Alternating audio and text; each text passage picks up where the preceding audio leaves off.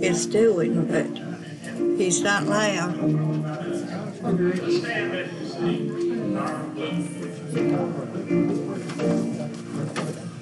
Will you be free from the burden of sin? There's fire in the blood, fire in the blood. Would your evil of victory win?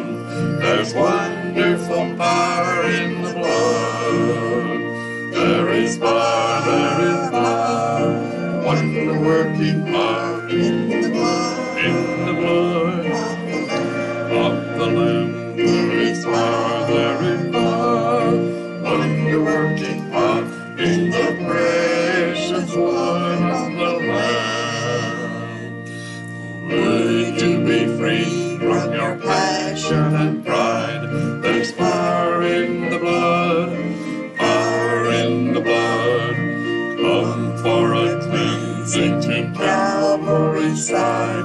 There's wonderful power in the blood. There is power, wonder-working power in the blood of the Lamb. There is power, wonder-working power in the precious blood of the Lamb. Would you deserve this for Jesus your King? There's power in the blood, fire in the blood. Would you live daily his praises to sing? There's wonderful power in the blood. There is power, wonder-working power in the blood of the Lamb. There is power, wonder-working power in the precious blood of the Lamb.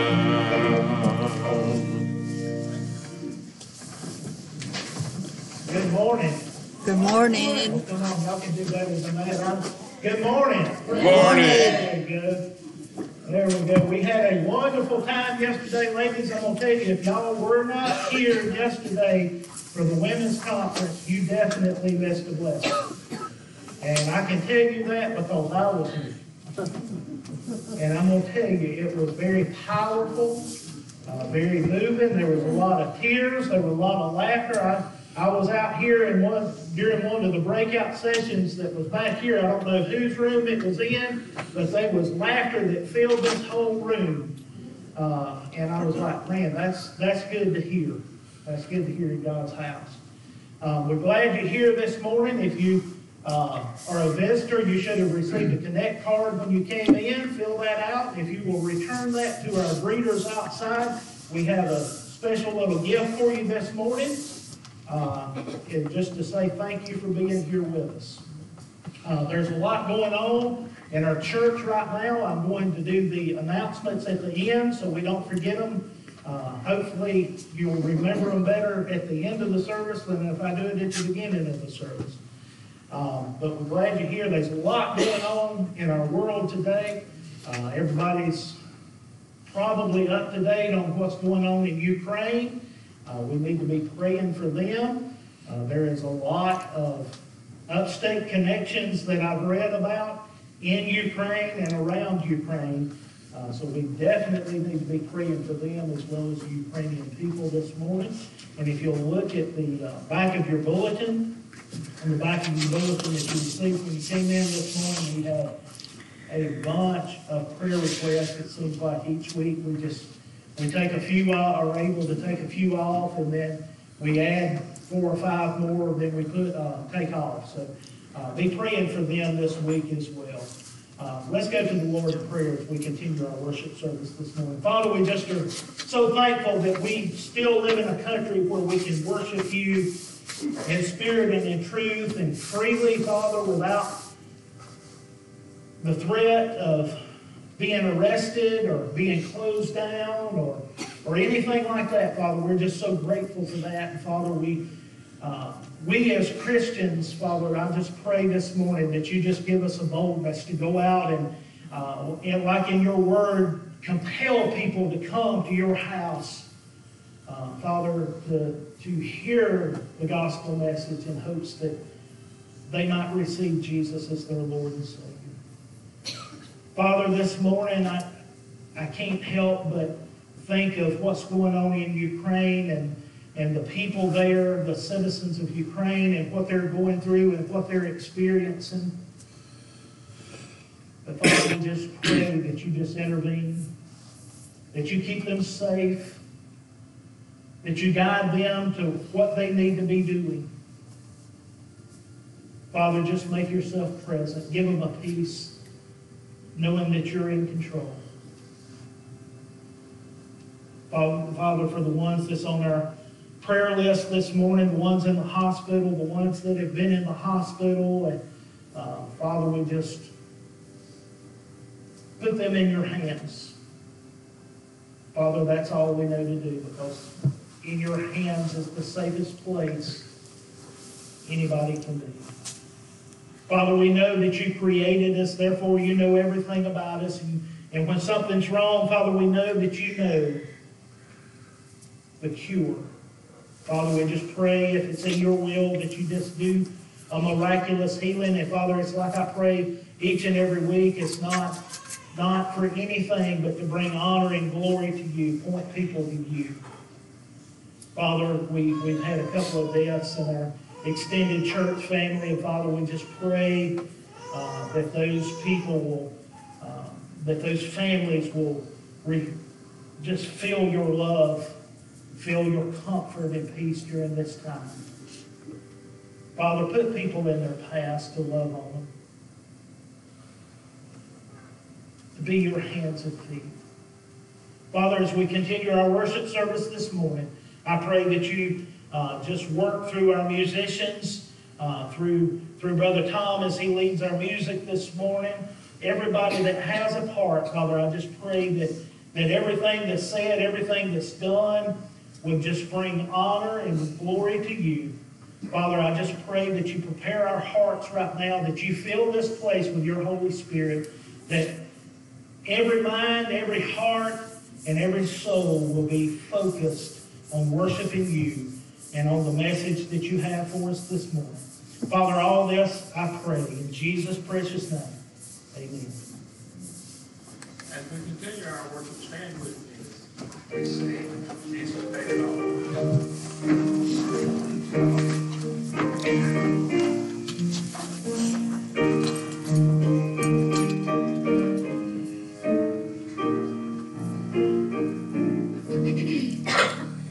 I hear the Savior say, thy strength indeed is small. Child of weakness, watch and pray. Find in me thine all in all. Jesus paid it all.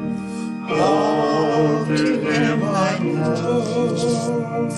Sin hath left a crimson stain. He washed it white as snow. Lord, now indeed I find thy power and thine alone can take the raptured son and melt the heart of soul. Jesus made it all to him I owe. Sin hath left a crimson stain, he washed it white as snow. And when before the throne I stand in him complete, Jesus died my soul to save, my lips shall still repeat. Jesus paid it all to him I owe. Sin crimson stain. He washed it white as snow.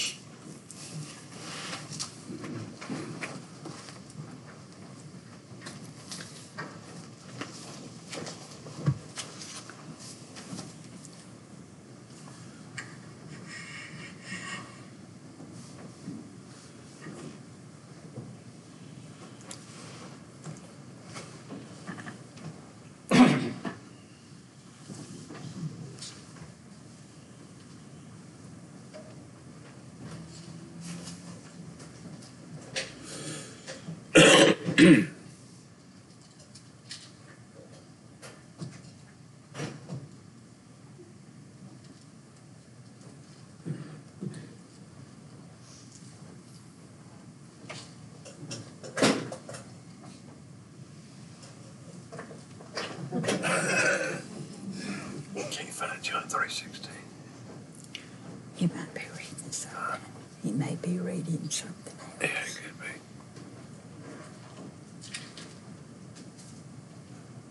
be. Eli's going to be sharing some scripture with us this morning. I'm going to tell you, I love when I ask our youth to be a part of the service, that they just are so willing to do anything that I'm asking. But God demonstrates His own love toward us in that while we were still sinners, Christ died.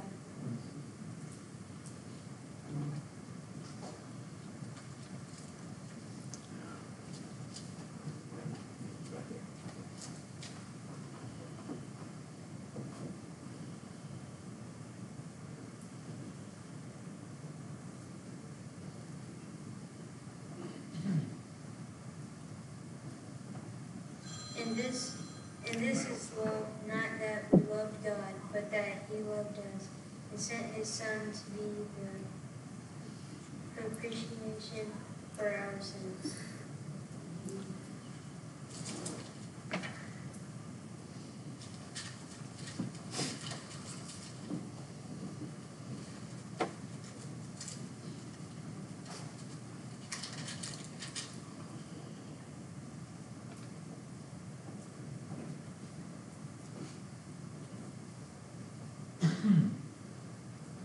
Greater love has no one than this, than to lay down one's life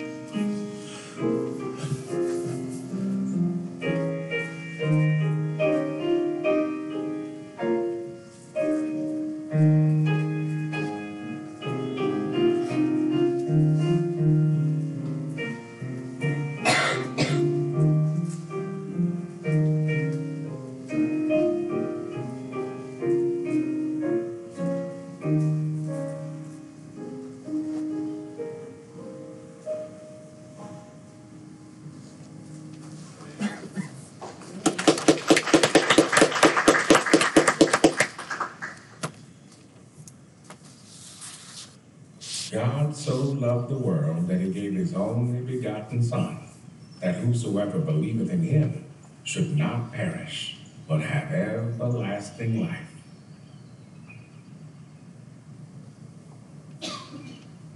Excuse me, son. Yeah, What have you got there? got some birds, some wild birds. Really? Yeah, Where'd you get them? out in the field over there. There's a field with wild birds. Huh. Yeah.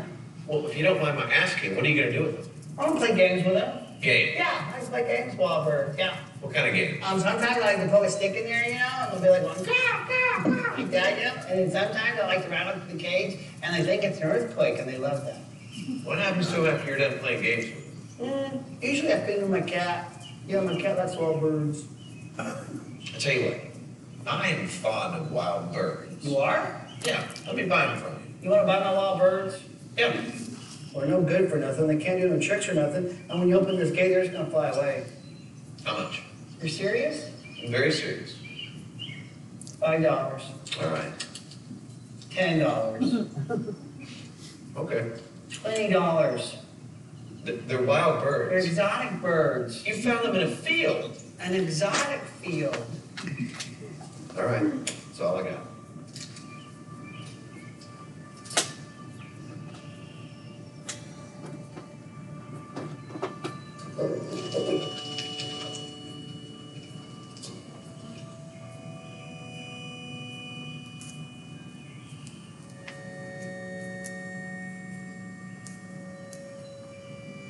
See you looking at the cage. Yeah. What you got in there? You know what's in there. Mankind. Found them in the garden. Funny thing is, they put themselves in that cage. I had nothing to do with it. So what's your plans with them? I'm gonna play games with them. Games. What kind of games? All kinds of games. I'm gonna put games into their life that they think is gonna bring them so much pleasure. I'm gonna turn the world upside down. I'm gonna make right seem wrong and wrong seem right. And then? They'll be damned for all eternity. My father and I are very fond of mankind. I know. We want them to have access to us. So, I'm going to pay for their freedom. You want these humans. Yeah. You know they've promised you everything before. They're gonna turn their backs on you. Some will, and some won't. You're serious. Oh, I'm very serious. It'll cost you your tears, I know. your blood. Yeah, It'll cost you your life. I know. You're willing to give your life. I'm willing to give what it takes.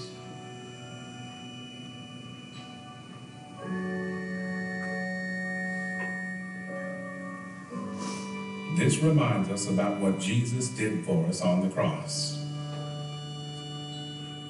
He picked up that wooden cross and carried it to Mount Calvary because he loved you and me.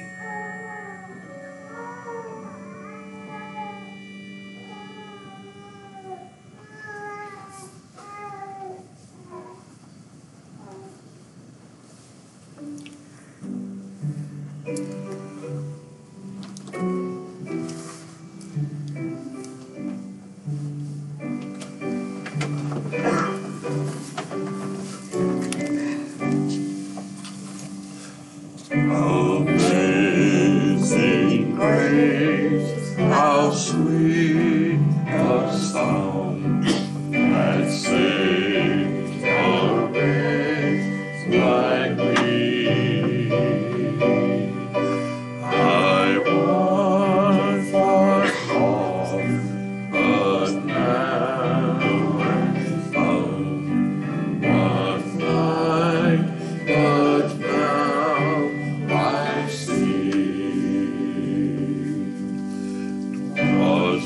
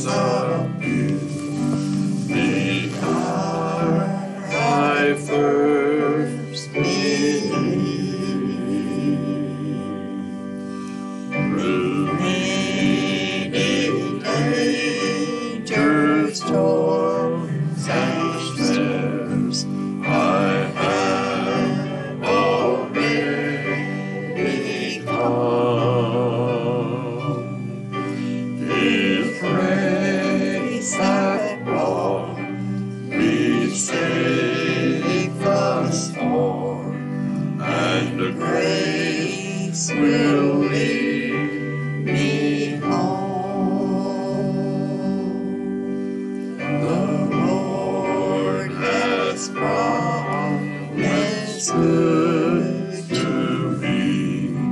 His word my homesick good. Even my shield and portion sea, as long as life be driven. When we've been there 10,000 years, Christ shining as the sun, we've no less day to sing God's praise than when we first begun.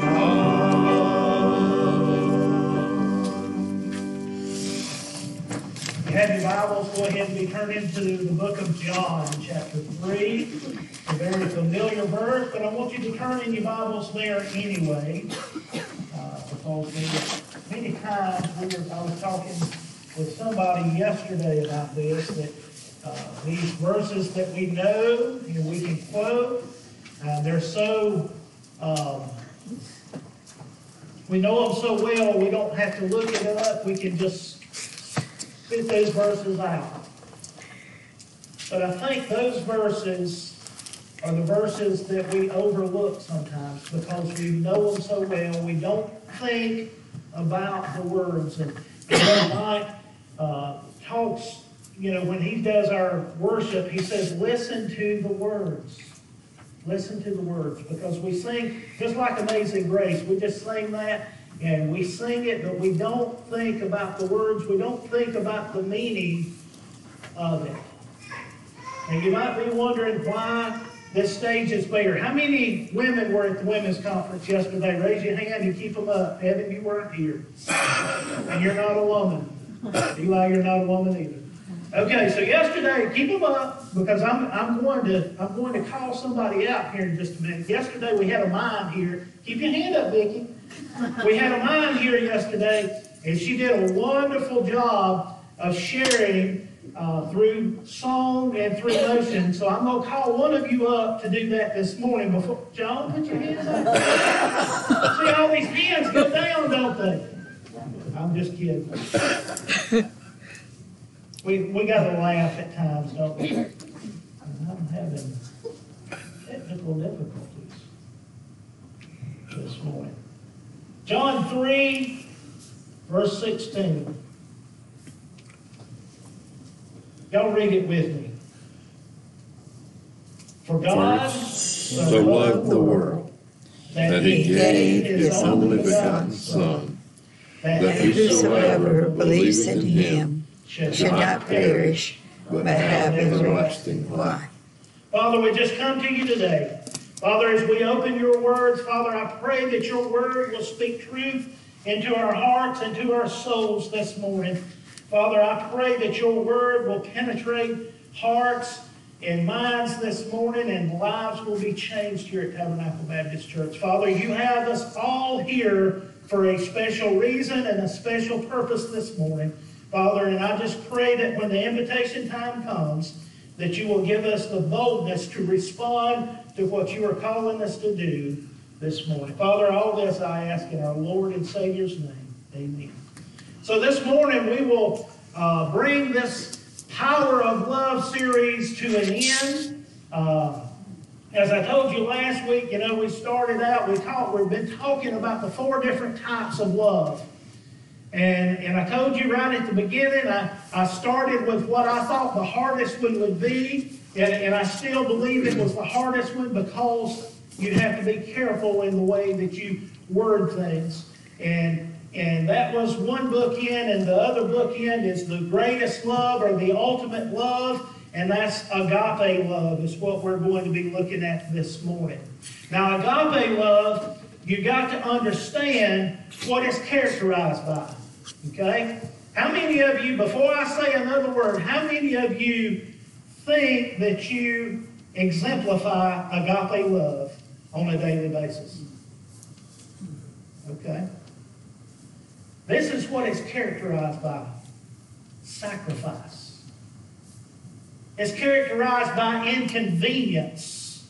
In other words, to show this love, you're going to have to give up time with your family, with your friends, with other things that you want to do, with discomfort.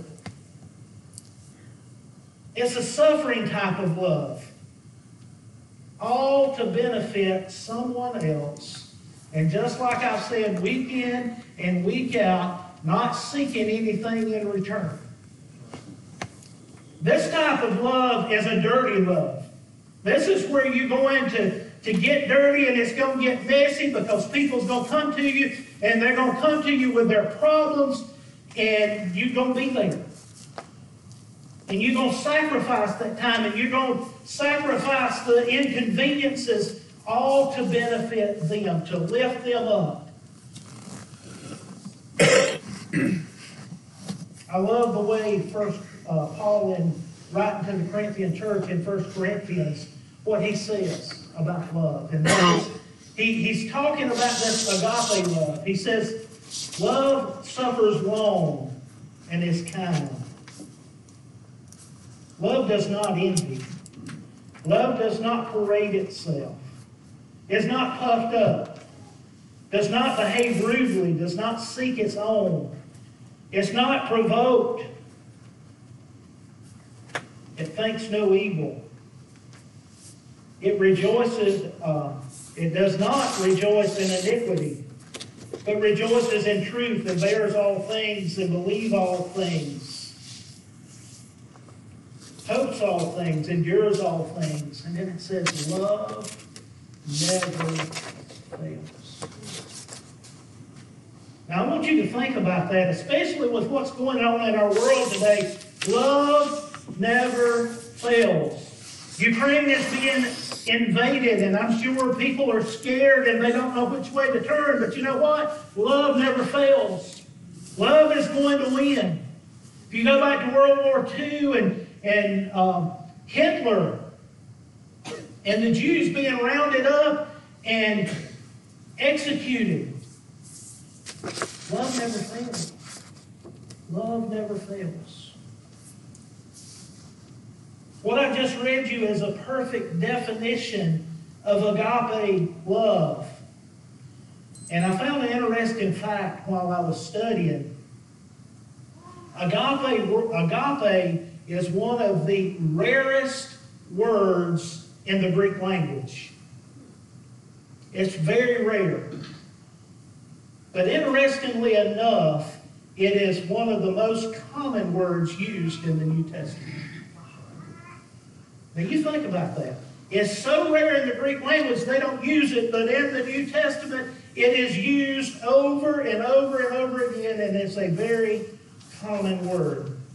So what do we got to do to really comprehend this type of love, and so we can exemplify this love? Because as Christians, that's what we need to be, right? If we think of agape love, we can think of one person, and that's the person of Jesus Christ, and he exemplified agape love, right? So to really, truly understand what's going on here with this agape love, we've got to go back to the very beginning. We've got to go back to Adam and Eve. So Adam and Eve, why were they created? Why were they created? For fellowship with God. God wanted to have fellowship with Adam and Eve. And guess what? He gave them free will. He gave them that option to have fellowship with Him. Why did He do that? How many of you want a boyfriend or a girlfriend or a husband or a wife that you make them love you? Nobody's raising their hands. Because that's not love, is it? You want that love to come freely, right? Because it means more.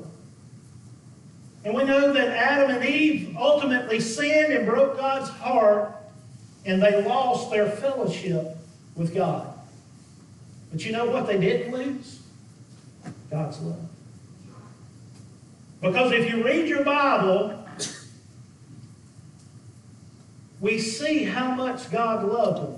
Because in almost the very next verse of when they fell, when they messed up and they were hiding from God, God had a plan, didn't He? He had this plan, and we see in Genesis chapter 3, if you study that, we see the first mention of the gospel. We see Jesus Christ is the answer. Jesus is the answer. Jesus is this agape love, and we see it from the beginning of Genesis, and we can see it, trace it all the way through God's Word. We're going to fast forward to where we're at in Genesis chapter 3. We see Jesus here, and He's talking to Nicodemus, and Nicodemus was a Pharisee. He was a very learned man when it comes to religion.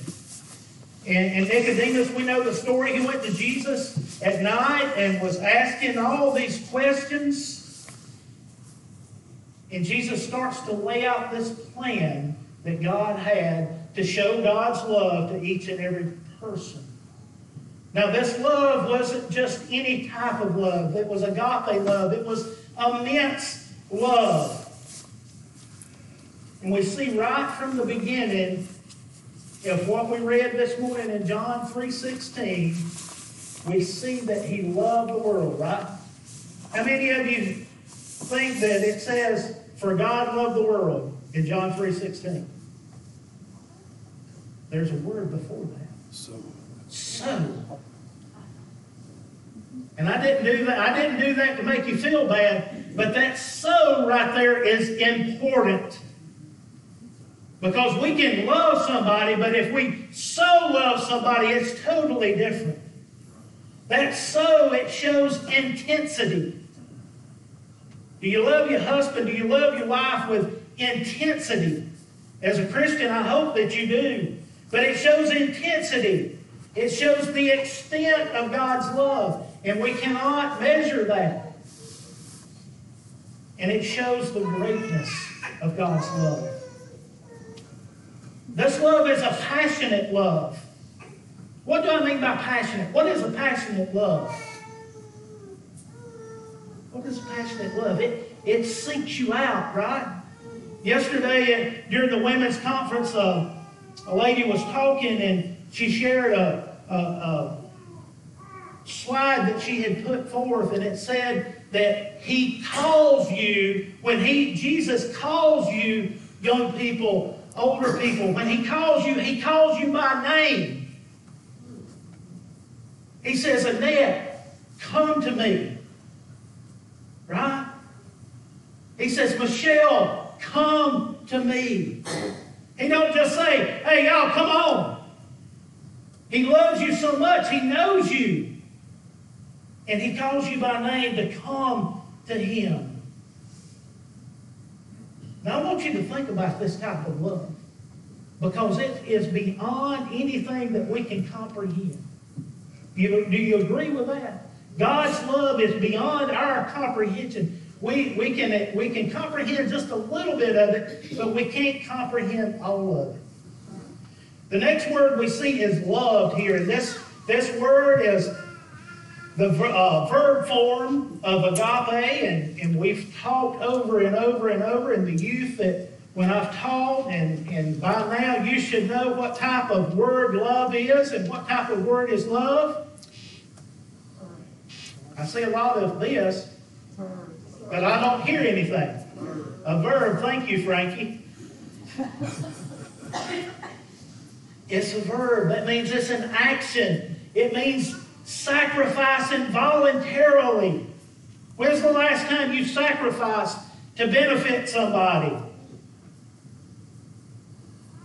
Knowing all the while that it will mess up your plans for the day. It will mess up your plans probably for the weekend. It will bring discomfort to you. And it could even bring death to you. Are you willing to love like that?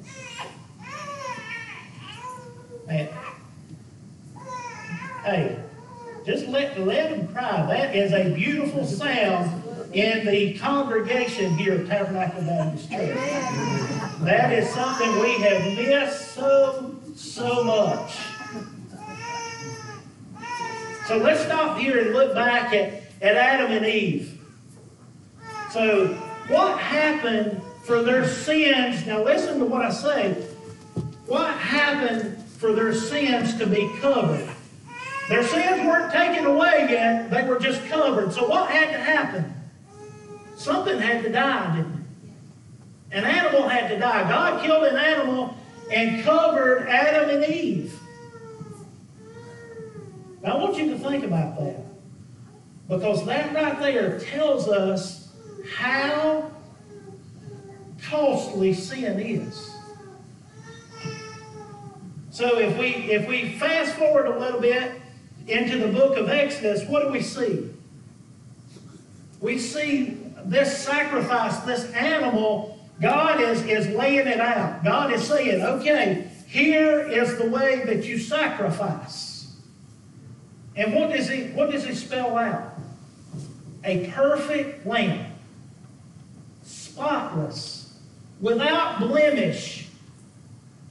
Do you not think that in Exodus that God knew what was going on and he was pointing to the future, pointing to Jesus in the New Testament, pointing to Jesus on the cross?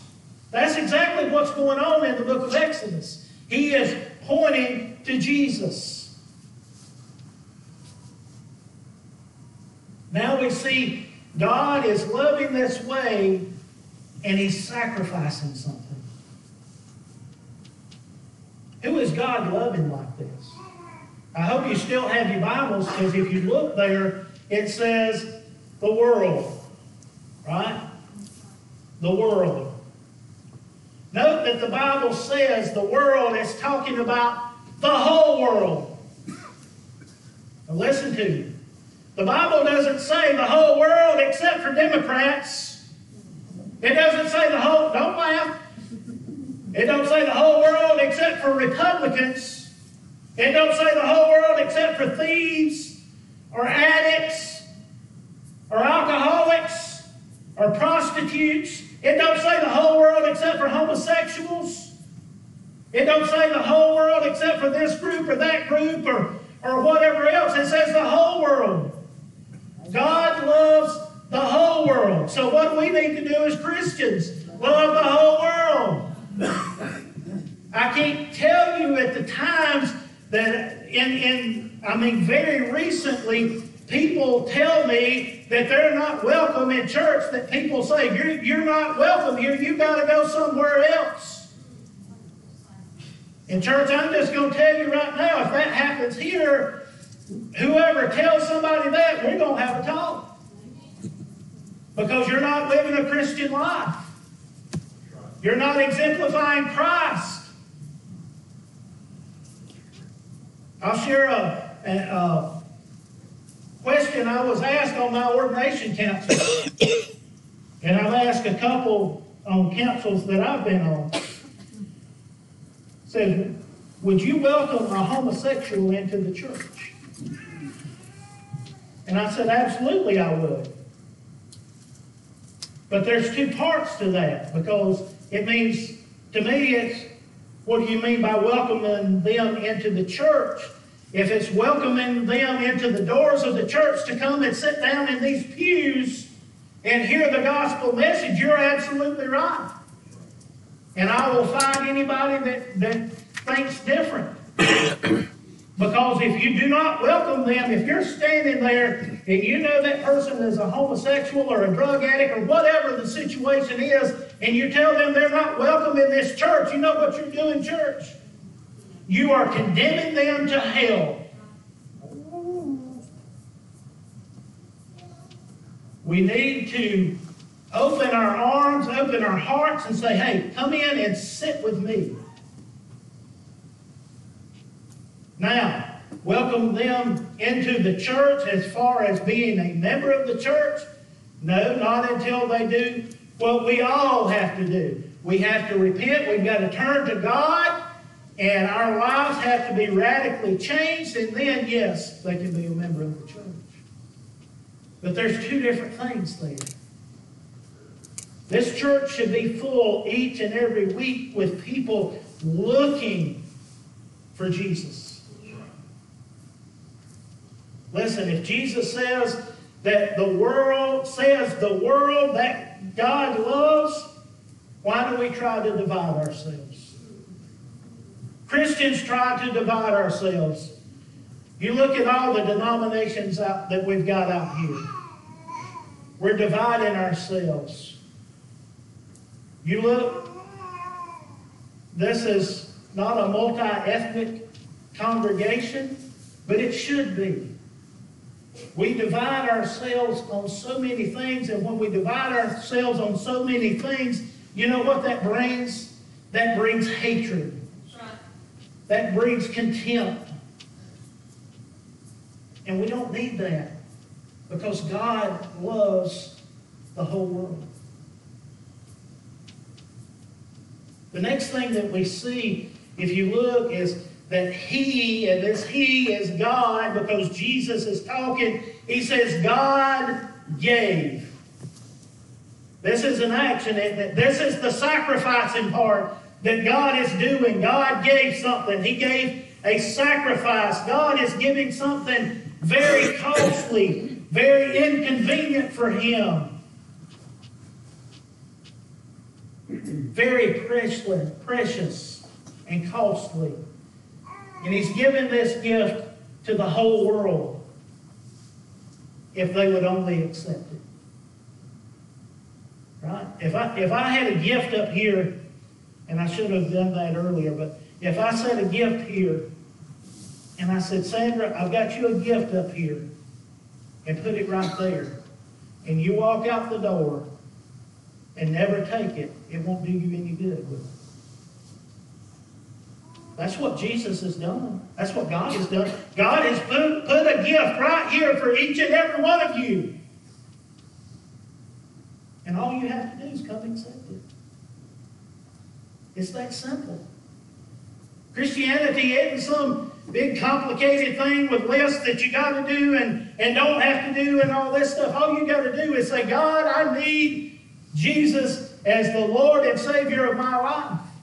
That's all. That's all. And when you truly do that, your life will be radically changed. So we see this gift that God has given, and we see that it is His only begotten Son. And of course, this is Jesus. This is a precious gift. All these babies are precious gifts, aren't they? I told Gina after that video just a minute ago, she said, wow, that was powerful. I had one even more powerful that I used to share with the youth, and it was of a train operator, a train, not a conductor, but not the engineer. He was over making sure everything, the bridges and all this stuff. And his son had gotten trapped on the bridge, and this train was coming, and it shows the gospel message. It was 15 minutes long, and I would have loved to have shown it. You're talking about powerful and gut-wrenching. But that's what Jesus did, or God did. He saw that his son was under the bridge, and he lowered the bridge to save all of those people. You think about that. Jesus was explaining to Nicodemus and to us all that the Son of God is the most precious gift. Now that phrase emphasizes that God's Son, and we're talking about Jesus, He's a one of a kind. There won't be another one like Him. And He's going to be the sacrifice. How was Jesus a one of a kind? First, He was born to a virgin. Can't happen, but God made it happen.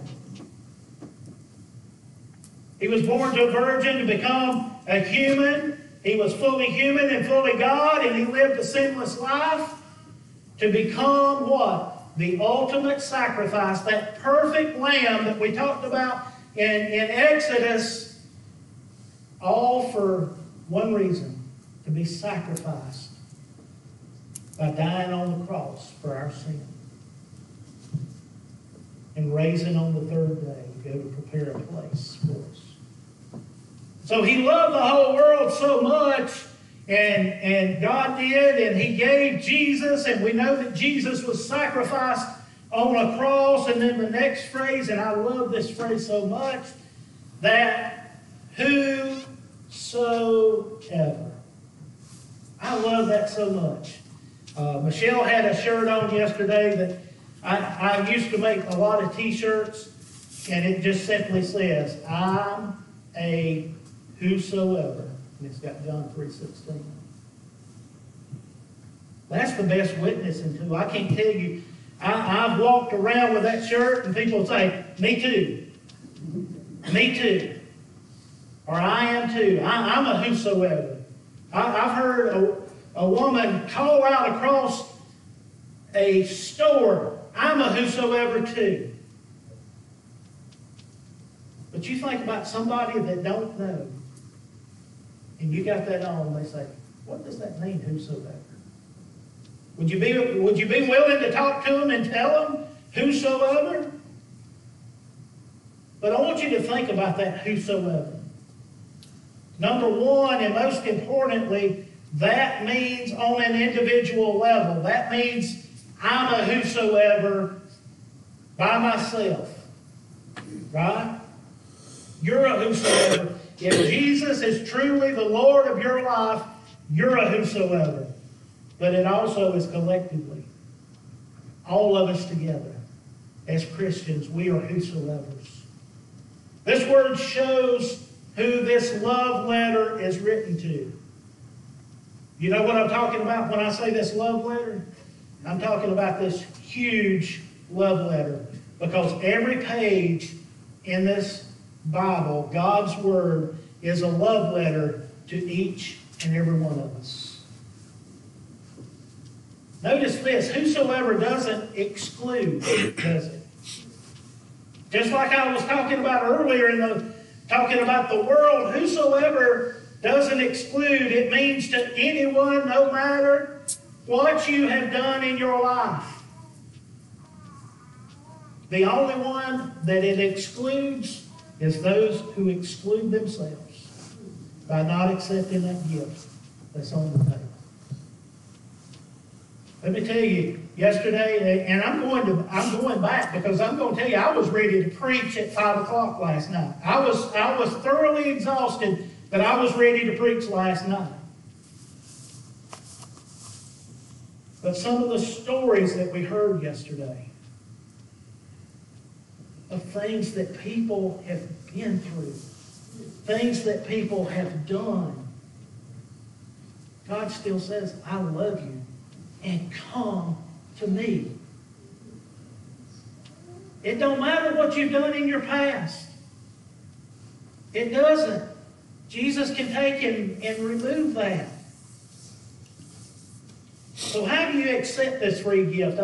I told Sandra I got a gift for her, and she walks out and forgets it or just says, I don't want it. That's one thing. But how do you accept it? How do you accept it? The Bible says to believe in Him. Now, I want to tell you about this belief. This belief of Jesus is not a head knowledge. We've got so many people leaving church today, and I've shared this stat with you. Billy Graham says 80% of church members are not saved and are going to hell. And I think the number is probably higher today than it was when Billy Graham said that. You know why? Because they have the head knowledge. They don't have the heart knowledge. They don't have the relationship, that one-on-one relationship that can change your life. And that can only come from a repentant heart that leads to that relationship with Jesus Christ. This relationship will radically change your life. It will change the people that you want to hang out with. It's going to change the things that you want to do. It's going to change your desires. It's going to change everything about your life. So why did God love like this? Why did he love like this? So no one would perish in hell for eternity. You know, the thing is, it says that you will have everlasting life, and the truth of it is, every one of us is going to have everlasting life. The question is, where are you going to spend it? In heaven or in hell? I want to spend, and I'm going to spend, my everlasting life, my eternity in heaven with Jesus. And I hope and pray that he gives me a better voice than I have down here so I can sing and worship him properly. But you know, it's sad when we live in a society, and I'm going to say it, I love the internet, I love technology, but technology is of the devil. It's sad when we have boys and girls, men and women, who strike up a conversation with someone on social media accounts, and in the course of only a few days, they fall in love with somebody. Brandy, I get it, but it's true. I mean, I've read story after story after story of people falling in love. And you know, they're so infatuated and everything, they will run away from home and get on a bus and go across the country to meet this person, never having seen them, never knowing what they look like. Because let me tell you, I can get on social media, I can set up a social media account today, and I can put a picture of a good-looking man with a six-pack abs and all this, and I can talk to you, and that's who you think you're talking to. And if I tell you I want you to meet me, and when you get there and you meet me and you see the real me, that's a problem, isn't it? But we have this. And they're so in love, and they're going to do anything to be with that person, believing that they are real. Why is that a problem, church? Because here it is. When we talk to people about Jesus, they say, "No, that ain't true. I don't want to hear about that." But this internet love that they supposedly think that they have is all too real to them. But Jesus is a million miles away. So what do we have to do as Christians to combat that? Each and every one of you as a Christian has a story. You need to tell that story. I think I talked about this last week just a little bit. Because I can tell your children, your grandchildren, my story, and it might help, it might not. But mom and dad's story to that child, grandma's story to that grandchild, aunt, uncle telling their niece or nephew their story of what Jesus has done in their life, that has a much greater impact. And to show the love of God through that story. Church, that's where we've got to get to. That's where we must get to, because the time is drawing nigh when Jesus is going to return. There's no doubt about that. We don't know the hour, we don't know the day, but guess what? With each day, we're one day closer. We're one day closer. How many of you want to show and exemplify agape love? I hope each and every one of you do, because that's something that we have to do. We have to sacrifice to do this. We've got to deal with the uncomfortableness of doing this. I'm just going to ask you all to bow your head, man. Linda, if y'all would come, just start playing something soft. If you would, just bow your heads this morning before we sing our invitation hymn. I told you all earlier that God has put you here for a reason this morning, each and every one of you. And He's done this for a reason, because He wanted you to experience this worship service. He wanted you to worship Him. But He also put you here to hear this message this morning. He wanted you to hear this message that He is giving to you this morning, and He's calling you to do something. He's calling you to respond in so many different ways. If you don't have a relationship with Jesus this morning, it's my prayer that you will have the boldness to walk this aisle. And listen, if you've been a member of the church for 20, 30, 40 years, and you realize this morning that you don't have a relationship with Jesus, don't be afraid to walk down. Nobody's going to laugh at you. Nobody's going to do anything but rejoice that you've come to that realization that you need that relationship with Jesus. If you haven't been loving like you should, whether it's agape or any of the loves that we talked about, I would just ask that you just get up and walk down and get down on this aisle, get down on this altar and pray this morning. Get things right with God so you can love like Jesus loved.